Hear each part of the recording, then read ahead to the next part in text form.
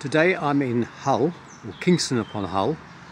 I've walked along a busy main road called Springbank out of the town centre, and all of a sudden on my right hand side I'm in the old general cemetery.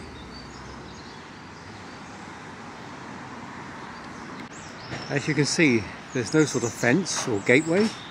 You just come off the pavement and straight into the cemetery here.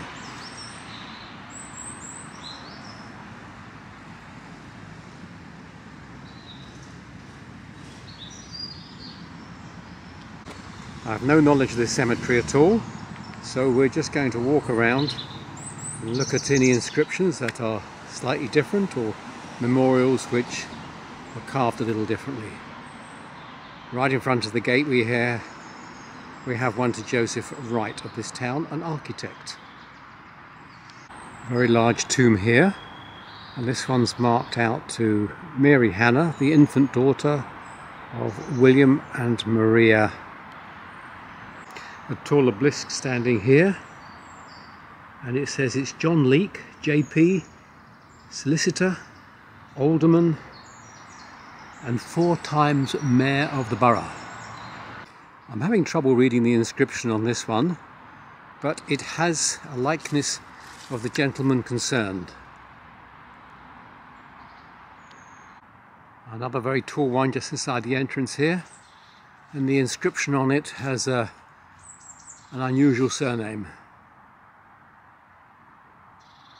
A fascinating story on this one.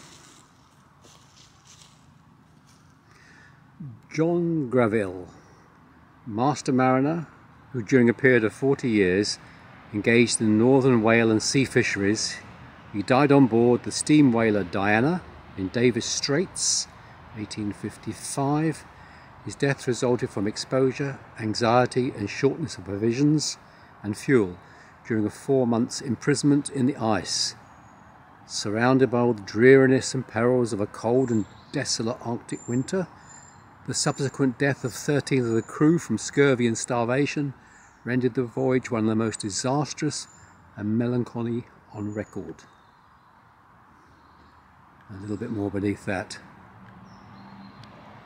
This is quite an amazing graveyard.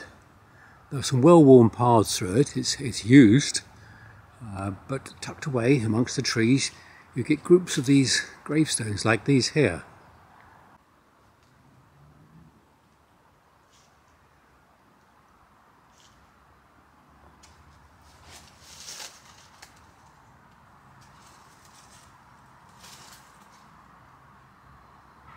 One here to Henry John Hurrell, glass and china dealer, who departed 1888. One to Thomas Lee, master mariner, drowned at sea 1855, aged 45 years. Here's a very special one. This is in memory of children who, having lost their fathers, were cared for in the Port of Hull Society's Sailors' Orphan Home. And then we have a list of names, aged 9 years, 10 years, 10 years, 14 years, 8, 13, 12, 7 and 14. I won't try and pronounce that name, but he was from Austria, master mariner and shipbroker in this city. And underneath is his wife. This one really has some places that need exploring. This area looks totally overgrown, and yet tucked away in the undergrowth is a very clear stone. Frank Simpson, formerly of Brixton in Surrey. Surrounded by trees and bushes. And another one in the undergrowth here, Henry Brown, a very large tomb. And this one here to Alexander Carr, who died at Akab in India, aged 27. And further down, his father, Alexander Carr, who was a Humber pilot. And through the undergrowth there is another large memorial. That's going to be rather too much to fight my way through to. And just beyond that tree there is another stone. One here with the image of a sailing ship at the top, and this is John Miller, master of the ship Balcaman, who was drowned at Annesley Bay, 1863. This one has an engraving of an angel in a position of prayer, and underneath we read that Elizabeth, the wife of Robert Wilson, after a long and painful illness, departed this life. One here in what looks like German. I'll leave you to read that and translate it, but I can see the word captain in there. This one's to William Gibson, a shipbuilder of this town. Close by it mentions Robert Thomas Jones, a master mariner and an assistant of the Hull Trinity House. One here to what I would imagine would be a nun, Theresa de Decker, in religion Sister Marie, born at Antwerp and died at Hull in 1914.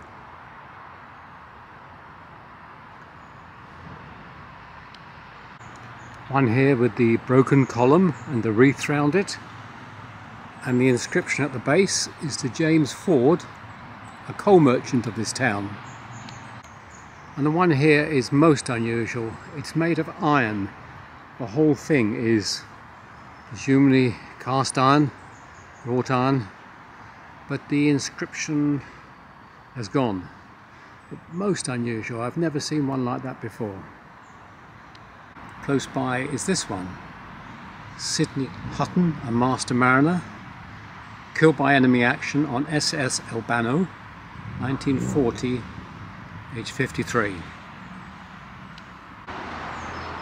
This graveyard is really something special.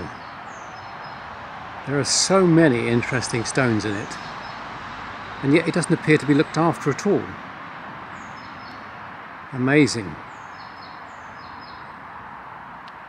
This one is to John Marshall, late of HM Customs, and you can see just above his name we've got the Freemason symbol. There's a group of 3 stones here with this very unusual surname, Oxtoby. All 3 Oxtoby. Edward S. Price, Royal Navy, late commanding officer of HMS Nimble, who died in 1902. There's one in a foreign language here. I can't really help you with any more information than that. Patrick Poulsen. This inscription made me smile. Thomas Bailey, the patient, affectionate husband of Sarah Jane Bailey. I like the description. He was patient.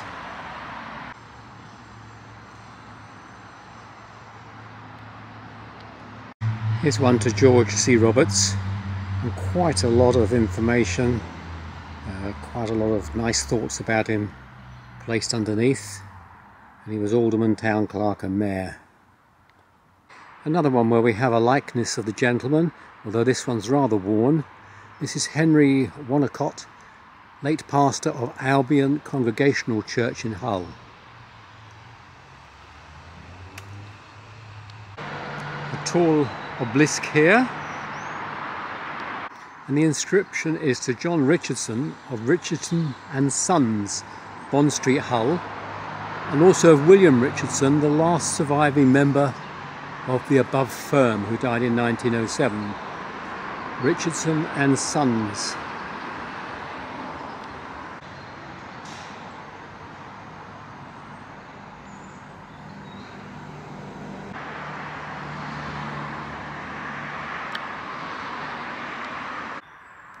Another interesting and unusual surname here, Grummet. Adelaide Grummet and Joseph Grummet. Partway down this one we have John, who was killed at sea by falling from the mast on board the ship Fiji in the South Pacific Ocean in 1876, age 19. And then beneath that We have Albert Edgar, the sixth son, who was lost with all hands on a voyage from Melbourne in the summer of 1894, aged 22 years. Although there's no fence between this old cemetery and this very busy road, there are a pair of gates here, so this must have been fenced off originally. So these are the original gates into the General Cemetery in Hull. Henry William Kemp, Canon of York, 19 years Master of the Charterhouse Hull, and 32 years the Vicar of St John's in Hull. Here alongside the path is another one of these amazing iron memorials. Again, I can't see the inscription on it, but it is something that's quite unusual, I've not seen elsewhere. Further into the cemetery there is this huge lump of stone here, a very large memorial, and the inscription is to Joseph Rylands, merchant and ship owner. The detailed carving on this is just amazing.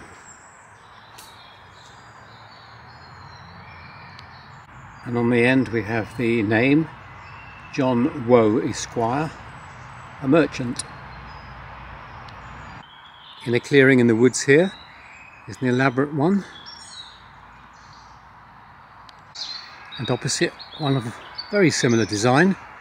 This one is to Stafford Reeves and Timothy Reeves.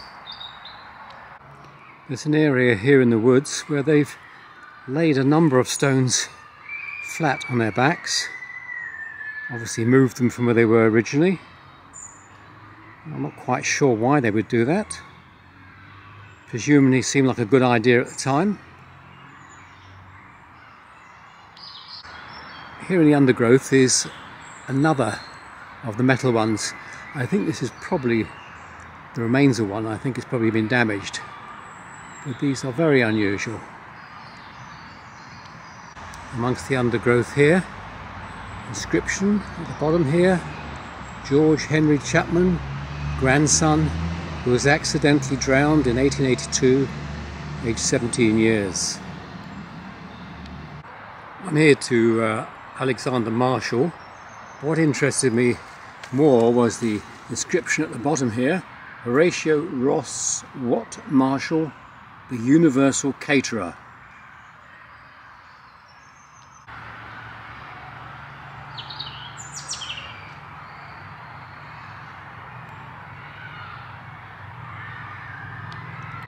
Part of the cemetery has been marked off as a Quaker burial ground. The Quakers have very simple inscriptions, don't have any elaborate stones. A typical inscription would read like this. In the corner of the Quaker area is one to Sir James Reckitt, who owned Reckitt Pharmaceuticals in the town and was responsible for setting up this Quaker area in the cemetery. Sir James Reckitt. There's an open area here, and down here is a recent stone. In this area of the cemetery, over 10,000 people from the Hull workhouse are buried in unmarked graves.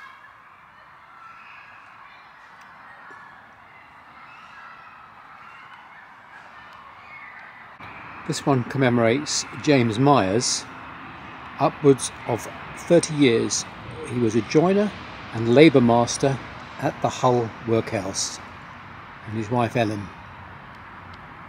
And this very tall one here, this commemorates Alderman John Fountain, 40 years member of the Hull Town Council, 30 years Guardian and 21 years Governor of the Hull Incorporation of the Poor, Vice Chairman of the Hull Infirmary Board, Chairman and member of various committees. And a very tall memorial here, and this reads, erected by the Hull General Cemetery Company to commemorate the great visitation of cholera in 1849, and to remember the 1,860 inhabitants of this town who died from it. 700 of those are buried in this cemetery. It kind of puts the COVID pandemic into perspective, when nearly 2,000 people can die in one town. I'll leave you now with some parting shots of the quite amazing older part of the cemetery. There is so much to see here, so much to explore. I do hope they can do something about making sure it is preserved and doesn't deteriorate any further. Anyway, this is quite a find as a cemetery. It goes into the top tier of those I've been to see. So this is Hull General Cemetery. Till the next time.